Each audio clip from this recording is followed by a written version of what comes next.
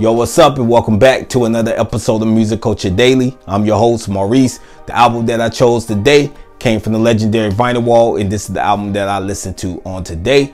Today is September 5th, so let's get right into it. Today, I chose DMX, and I was listening to his third studio album, the name of this album, which is entitled And Then There Was X. This album was one of my favorite DMX albums in his legendary career, his legendary catalog. This album was released back in 1999.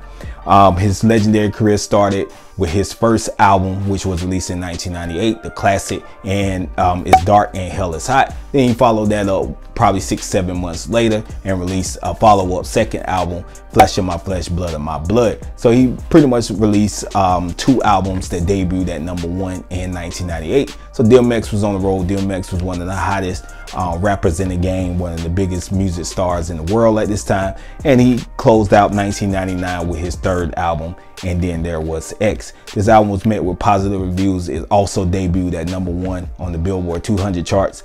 I love this artwork right here, one of my favorite album covers of all time.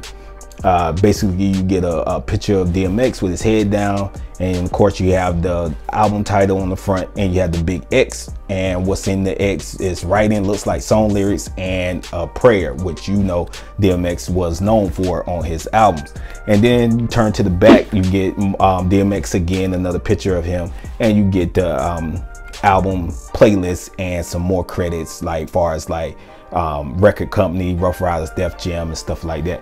But yeah, man, this is a dope album from DMX. DMX was on fire. DMX had the game on lock at this time, so I wanted to listen to his third studio album. This is actually my only DMX vinyl that I have in my collection. I'm looking definitely to get his first two albums, As Dark and Hell Is Hot and Flesh of My Flesh, on vinyl as well. But it's kind of hard to find his material. You know, a lot of it's been sold out because of his passing, so people were just buying up a lot of this stuff. So I was lucky to get a copy of this.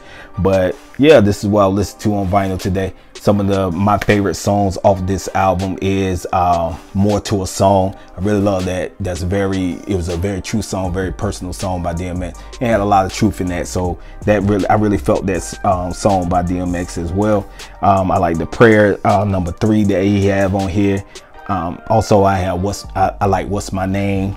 Yeah, there's a lot of like bangers. Here We Go Again. It's another favorite of mine. Party Up, which was a massive single, I think, which probably was his biggest single to date, with Switch Beats on the production. I think we all like that song. It's a nice party, upbeat, up tempo type of song. So yeah, I got a lot of favorites on here. He has the Cisco feature, the classic What These Bitches Want, and also he has the Lots and Drag On feature on DXL, Hard White. They also make an appearance on here. But yeah, this is a classic album. What's My Name is another one of my favorites. And yeah, this is what I'll listen to today on vinyl. DMX third studio album, one of the best albums in his collection, one of my favorite albums of that decade. And also you have some artwork right here with DMX face, and you also have on the backup, you have song credit, songwriter credit, producer credits, and things like that. But yeah, this is what I'll listen to today on vinyl. DMX third studio album, And Then There Was X. Play this, ride out the DMX, bumper DMX, the late great DMX. So yeah, but let me know what you was listening to today on vinyl, or on what music streaming service, what album you was listening to, or what artist you was listening to today. But I'll catch you guys later. Peace.